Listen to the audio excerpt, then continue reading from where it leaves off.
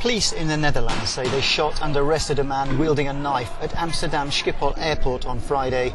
The incident resulted in the authorities evacuating Schiphol Plaza, a shopping area near to passport control of the airport, which is one of the busiest in Europe.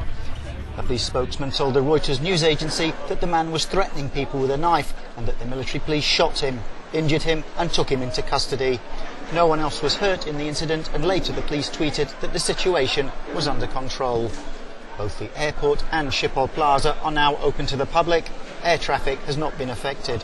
The knife man's motive has not yet been established.